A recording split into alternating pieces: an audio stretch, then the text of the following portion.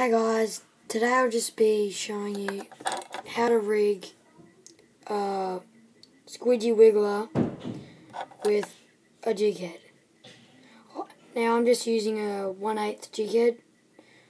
These are one of my favourite soft plastics. Do great for brim, perch and flathead. So you just get it through the mouth there and just thread it on the hook until you reach about there. You get about that, and then just thread it over there. You should end out with something like that. Now, I really like the Squidgy Wiggler because this tail is very effective for flathead, perch and brim, as I said.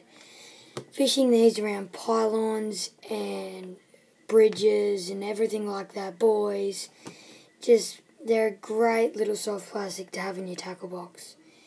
But if you rig them incorrectly on a zigzag angle or something, I haven't done it here, but just try and hook it again and you should be able to get it right.